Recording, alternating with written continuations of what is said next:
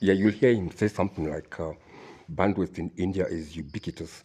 Ubiquitous means universal, and not just universal in its ordinary sense, but pervasively so. That means deeply penetrated. If it's in India, for instance, it would say maybe that about 80 to 90% people can access digital, uh, you know, gadgets or devices. I think that's what it means.